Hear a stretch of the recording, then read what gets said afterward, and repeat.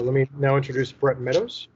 Brett has spent 25 years in the semiconductor world, starting his career with Micron Technology as a DRAM design engineer. He has worked for Ford Microelectronics, Ramtron, United Memories, and VLSI Microsystems, and has designed ASIC devices including engine control modules, vehicle multiplex control devices, implantable cardiac pacemakers, and memory devices including DRAM and non-volatile ferroelectric RAM. With that, I will turn it over to you. Thank you, Michael, for the introduction. Welcome, everybody. Thank you for attending. Today, I'm going to be talking about a scheme we developed for protecting against hardware supply chain attacks on DRAM. The focus of this is really on row hammer and cold boot attack. These are attacks that keep raising their heads in the industry. They've become very prevalent, I guess. So I'm going to talk about that. Then I'm going to talk about our proposed mitigation. And with that, I want to start talking about the use of DRAM. As I think Gabriel mentioned earlier, he was talking about computers being so ubiquitous in use. Well, DRAM is associated with every computing device out there, including cell phones, computers, IoT devices, and evolving AI processors. As the memory walls collapse on AI processors, more and more memory is going to be needed. This makes DRAM a perfect target for hardware-based cryptanalytic attacks. With that said, we're going to focus on the row hammer and cold boot. Each of these, from a cold boot standpoint, we're going to be looking at a confidentiality issue, and row hammer is more of an integrity issue. Within this work, we propose an on-chip technique which uses an on-chip key register, which obfuscates the memory addresses and data and provides fast detect response to defend against these hardware-based attacks. I do want to note that there are similar techniques that are done off-chip, but the novelty of our approach is doing on-chip. I do also want to note that through our implementation, we effectively implement a self-healing function, and we'll talk about that more later. I also want to note that, and I think this was mentioned earlier in the presentation, that using hardware is very, or hardware-based attacks, hardware vulnerabilities rather, are very costly to defend against.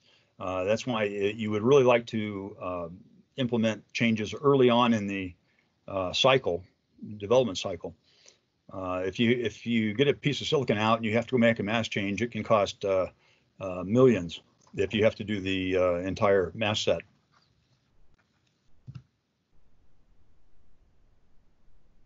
So with our technique, what we are going to do is mitigate row hammer and cold boot attacks using a scrambled address and data schema, which uses a static register containing a key. The key register on the chip is not accessible to the attacker. A method could be included which would allow the key to be read out, but then that would effectively be backdoor, which probably not advisable. A quick key purge option, or a quick key purge upon power down, erases the key in approximately 3 nanoseconds. Now that's for the schema I'm going to display here in a moment. Of course, this is going to be technology dependent and design dependent. We do not rely on any hardware or software on the chip or external. Everything is implemented on chip for our technique. We've upon power generation, power up generates a new scramble, which that actually is what generates the self-healing behavior. So it's interesting because Alex Halderman at Princeton discovered this in 2009. I remember reading this paper, and it was having come from the DRAM world. It was, well, this isn't anything new. And then I realized because this had been around, this technology and this phenomena had been around since Robert Dennard discovered it in 1960, late 60s, 67, 68. He was aware of the cold effect on DRAM, and but it made me realize that it went until 2009, after all those years, that this was found to be a vulnerability. I thought, you know, that's very interesting that it took that long. But with that said, Halderman exercised this, and they investigated cooling it and actually recreating perturbed keys that were stored in memory. The Rowhammer attack, it has a similar history. The interaction of cells, rows, and columns within the DRAM are always tested for. We know there are dependencies, but it wasn't until 2014 that here again that was really identified as a vulnerability. Young-Gu Kim from Carnegie Mellon discovered this, and but he had to have a very many attack or hammers on the row to execute the attack. I believe it was like 139,000 activations on adjacent rows. So with that, I want to go into a brief overview of the memory array. For those of you who may not be familiar, I'm going to use a cursor here to point. Memory cells are comprised of a capacitor and a transistor. When the word line, I'm going to reference word line 1 here, when that turns on, you transfer charge from node N1 over onto the bit line. And that bit line then takes that small charge and amplifies it through the sense amp down below here, and amplifies that voltage, which does two things. That voltage sent out as a data state to the outside world, but it also refreshes the charge on this capacitor. So that's basically the the cold boot attack is actually the RC decay of this transistor and other parasitic paths becomes so large that this voltage on N1 or N2 is sustained for a longer time, which is undesirable, as we really want a non-volatile device to be a volatile device to be volatile, not being non-volatile for a short time even. With Rowhammer, it leverages capacitances and parasitics within the array to couple different word lines to cells, as I'm depicting here on word line 0, acting to activate or influence cell N2. I've depicted several different parasitics in this. Should be noted that these parasitics are very process dependent. Depends on the DRAM technology and the DRAM design.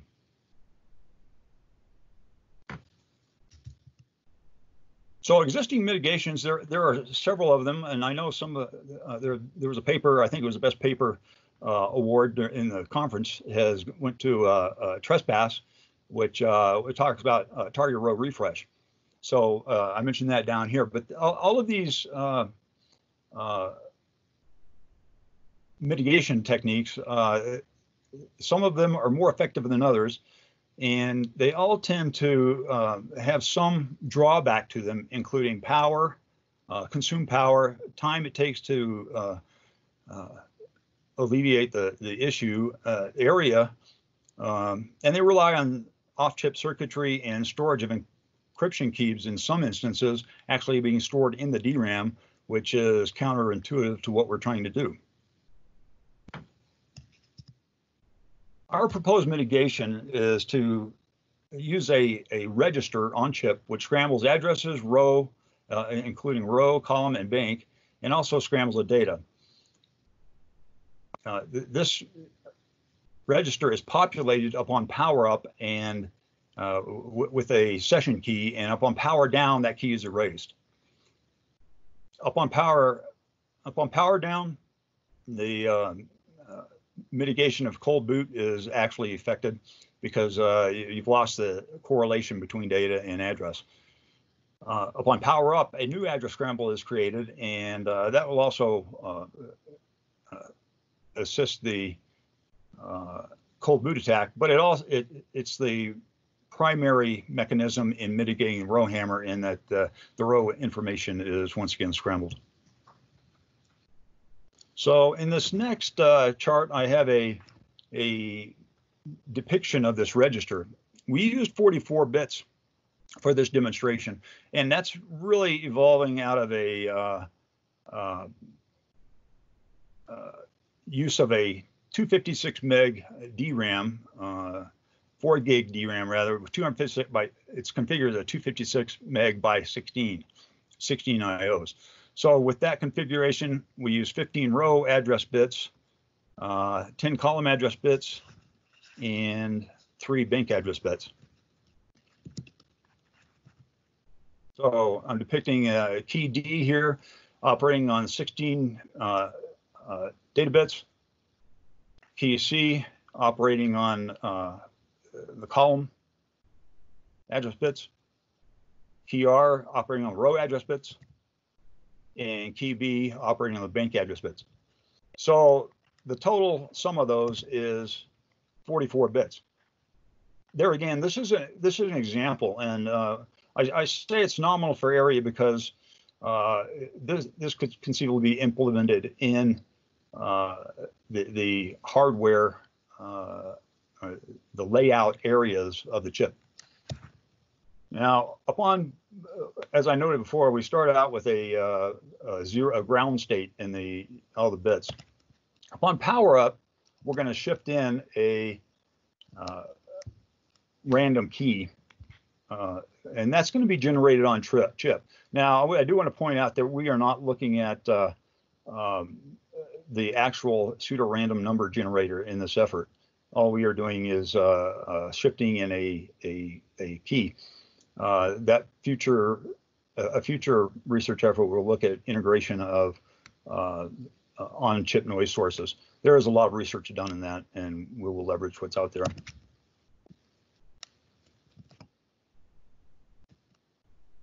Upon power down, the key gets erased, and that's resets to 0. So our scrambling, I'm going to go back here a second, as this scrambling affects our scramble as I've depicted here in the right side of the diagram.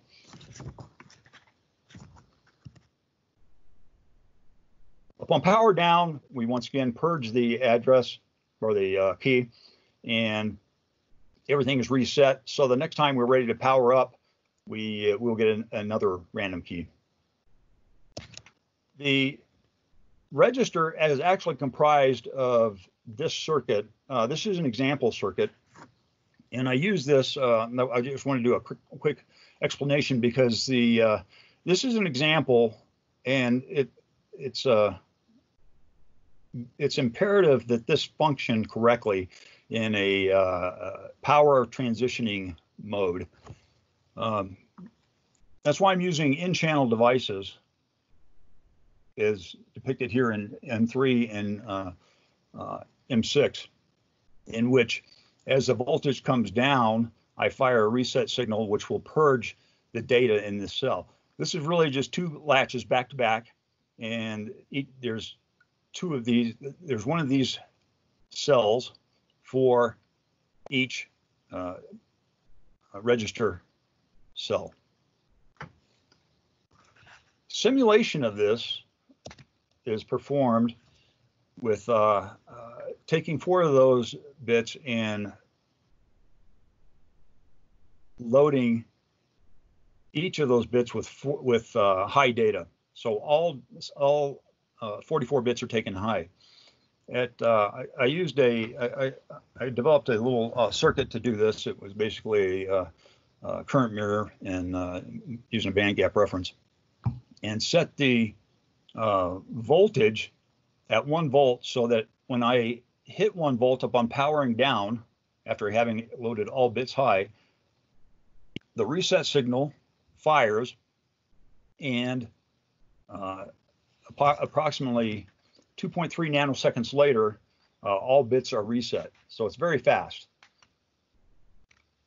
That's in comparison to trying to write all memory cells in the DRAM to 0 or to 1, just some defined state so as to erase all memory content. That takes approximately four seconds.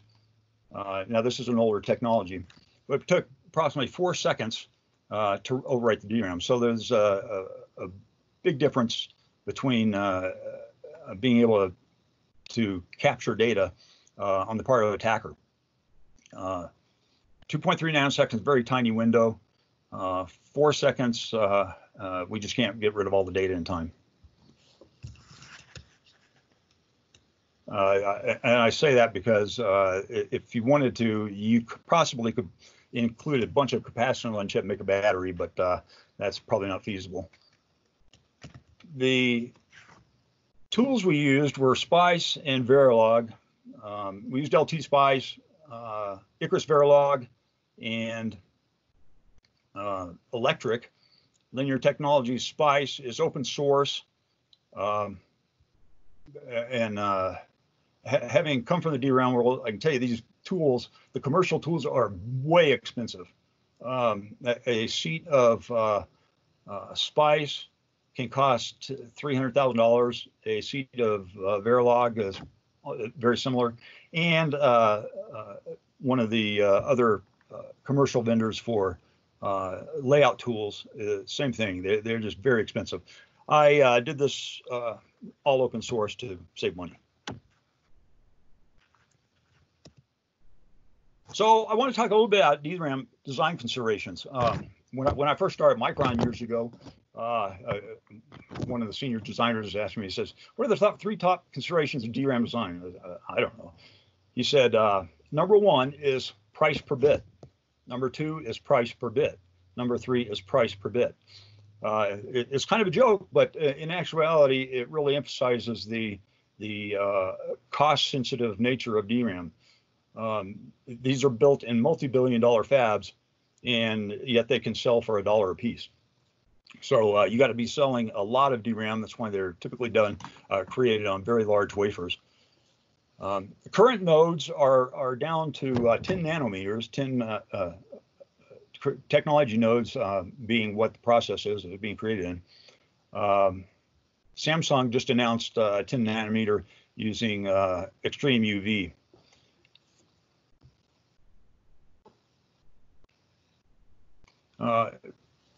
Other design considerations, we want to minimize cost performance impact, obviously. Include logic modifications at locations, which minimize delay. Placement is critical. I think placement route tools can optimize now, but you still have to be able to indicate where you want to put these. You want to minimize power consumption, and I'm going to talk about a trade-off on that in just a moment.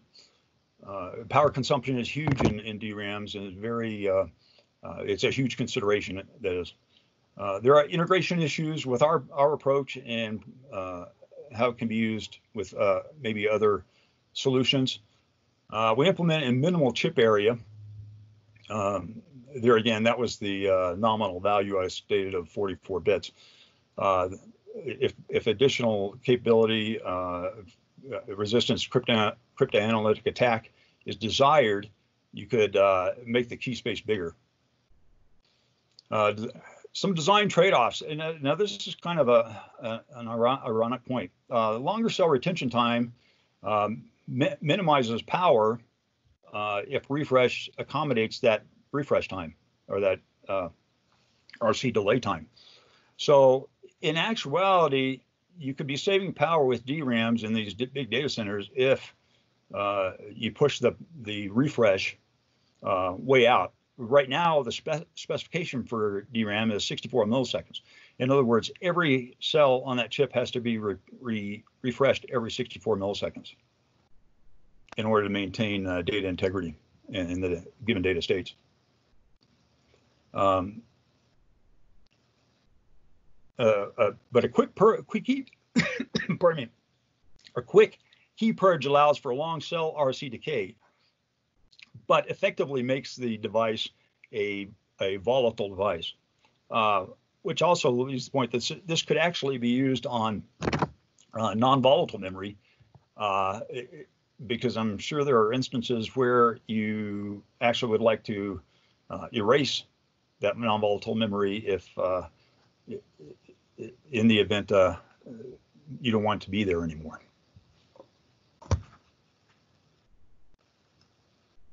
You don't want the data to reside on chip anymore.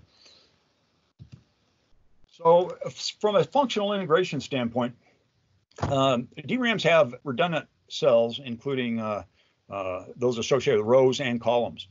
Those cells are brought into the array and configured after the chip is produced and goes through testing. These processes are very complex, and you don't get 100% yield on all bits in the array, thus the need for redundancy. Now, in order to facilitate that capability, our schema would need to also be enabled after redundancy is configured. Key generation and entropy is always a consideration. One possibility is implementing this the register as a linear feedback shift register, which would increase statistical properties. Under layout considerations, we can possibly use on-chip power detect circuit, as many devices already have that. So the idea would be to utilize what circuits are already available, already residing on the chip. They may need some modification, but it would be ideal not to add additional area and increase cost. From a resilience standpoint, we're using minimal logic and physical geometries, so we're trying to minimize impact and potential failures and probability of failure. We have any dependency on other part of the computer, the system. We function totally independently, or can function out totally independently. We have small footprint that can go up, though, there again, if you want to increase key space. The recovery mechanism is session-based and does not require significant complexity. And advantages to our methodology: on-chip key generation and storage are not externally accessible. Session keys stored in static flash, not in memory. DRAMs can, depending on dielectrics that are used, they can suffer from charging, and getting a preferred state. Dendritic growth through the dielectric can affect it. Address and data scramble with different key for each session. This also mitigates preferred states, because you're always, well, you're potentially writing new data or the same data to a new location when you power up. It does not rely on any external processing, hardware, software. It's compatible with most external processing. I put this in there as most external processing because if anybody is trying to do this externally, if there's a targeted row refresh kind of capability that's being done externally, this would interfere with that. It could work with targeted row refresh on the chip. Has minimal die area impact, but that depends there again on the desired key size.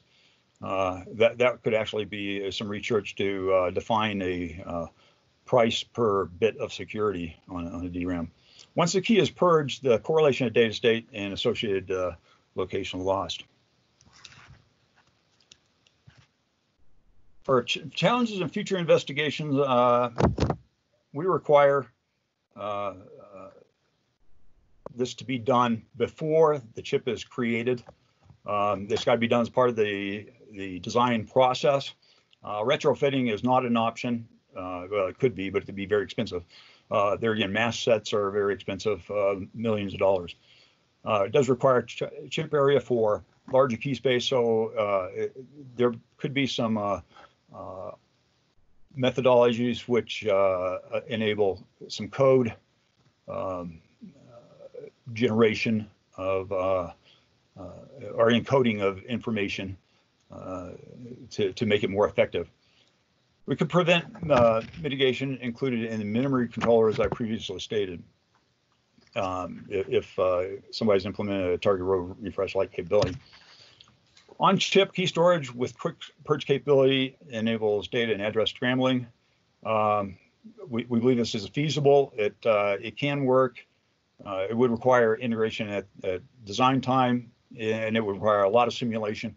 And the register cell itself would be a critical design element. But it can mitigate cold boot attack, row hammer attack, and preferred states in memory cells. And with that, I will conclude and thank you all for attending, and I'll hand it back over to Michael. Great, thank you, Brett. We have just a couple of moments for Q&A. I've got several questions in the chat window, so you might be interested in staying on, excuse me, and answering some of those yourself. Let me ask a couple of these questions. Would the solution here be extended to warm boot, essentially the magic that Windows 10 does to bring everything back even when I try to restart it? It could be, but it really depends on. I'm not sure what Windows 10 is doing to RAM, but it certainly could. There could be another hook put in there to the reset signal. Sorry, go ahead. Even to the point that if somebody wanted to remove the chip out of a system after cooling it down, you could actually put enough capacitance on chip. And that's one of the nice things about having such a small circuit, to actually remove that key, even though the chip has been removed from the system. Okay. Would a similar approach be something that could be brought up to scale on more complex logic through boot time key driven randomization and other examples? I believe so, but I can't say I know enough about some of these boot sequences.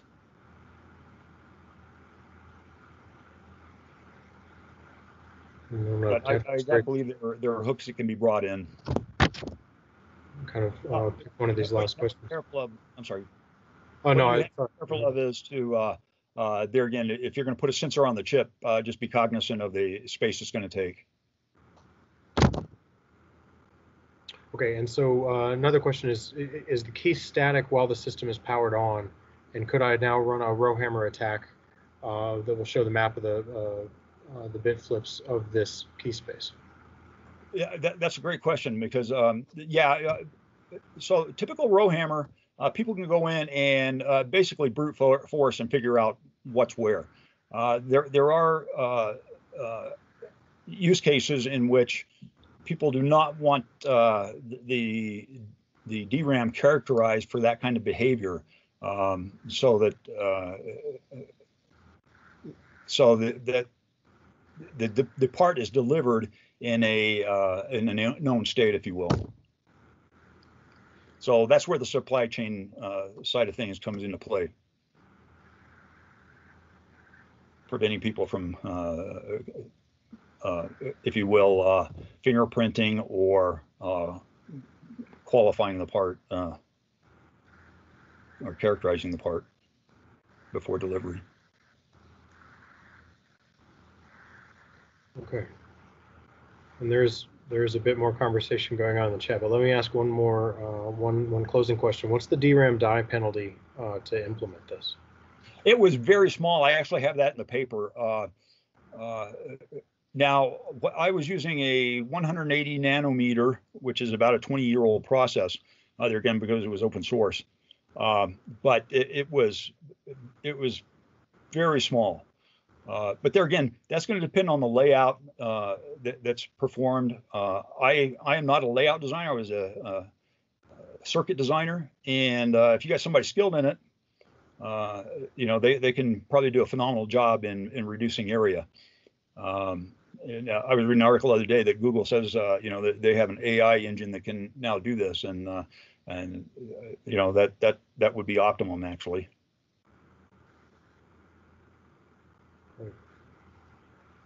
Interesting, very interesting. All right, well, thank you very much, Brett, for your presentation. Thank you, Michael. Time. And Thanks, everybody.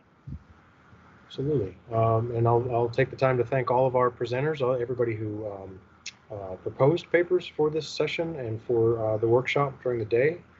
I believe it is now my privilege to introduce our closing keynote.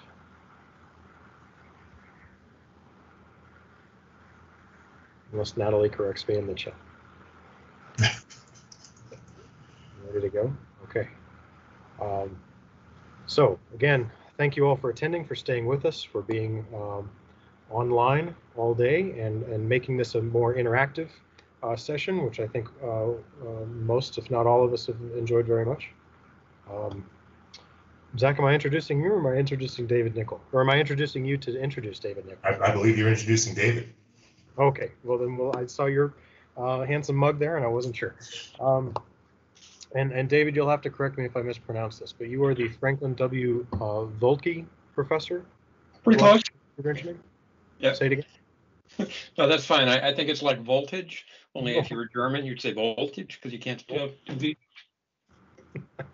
Right, Professor of Electrical and Computer Engineering at the University of Illinois Urbana-Champaign. He's also the director of the the Information Trust Institute, the director of the Advanced Digital Sciences Center, and the director of the Critical Infrastructure Resiliency Institute. And with that, I will turn it over to Dr. Nickel. Yeah, thanks a lot. Well, as I say, that's all, folks. It's been a great day. It's been really full. A lot of great things have passed through here. We've seen talks about emerging technologies, some even more mature than emerging, in software and hardware to detect manipulation of things in supply chain, to prevent manipulation of things in supply chain. Great work has been done. There's lots more to be done. It's like a jobs program. In addition to the technical problems, there are business problems, and there was some discussion of this, and I warmed my heart to see that, because even though I'm a tech guy, for things to happen, you have to have the decision makers to decide that they're going to do that. And those decision makers, they don't have PhDs usually, they have MBAs. And so they think differently, and you have to talk to them differently, and you have to address the problems the way that they see them.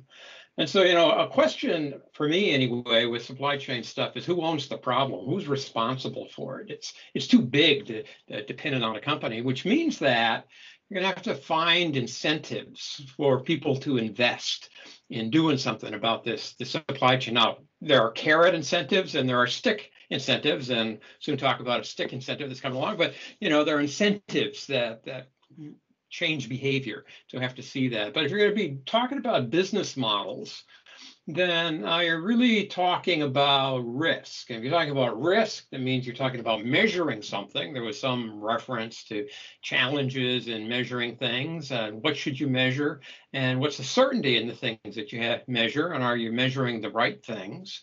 And provenance is part of that as well. If you're going to be measuring something, it's, what's the provenance of these things? And that's where the measurements are going to come, and that's where the risk is going to come from. And then what are the models that you use to do the sort of risk analysis? And so that's, I think, a big area that I hope we see more of in the coming years. The government has known and been working hard on the issues related to supply chain for some time, as evidenced by the folks from the national labs who've been working on it and reported on some of the things that they're doing. I would just point out that it was just about a year ago, the Department of Energy put out a thaw asking for responses to envision an institute, a $70 million 5-year institute, to look at cybersecurity for energy efficient manufacturing. 70 million is a lot of money. It's actually not a lot of money, but the important thing was that if you looked at that fall, and it did, there were two main thrusts, and one of those thrusts, technical thrusts, was supply chain. And so this is a big deal, and an announcement was just made this week. And so I expect that the group that won that is going to be working very hard, and they're going to have to be working very fast because the expectations are very high that they're going to be able to do something about this. Also, and I think Zach made reference to this in his introductory remarks. Just in the last, it feels like a couple of weeks ago, maybe there was a executive order from the president's office that addresses supply chains, and the practical impact of it is that the Department of Energy is now responsible for deciding what utilities are going to be able to buy and put in their power plants. And it's about supply chains. And so it's really incumbent upon us all to give the Department of Energy the tools that they need to make good choices as they assume this responsibility. So I want to thank the folks at Idaho National Labs who did a great job in putting this together. The names of people that I encountered in the course of this, Charlene Sample and Natalie Summers and Eleanor Taylor, and of course the beaming Zach Taylor tutor right there. And there may be somebody else that my apologies if I left you off, but it's been a great team to work with, and I think that they have much to be proud of in what we got together in this day. And so that's it. Show's over. Unless, no, wait, no, hang on. Zach has to have the last word. So Zach, have the last word.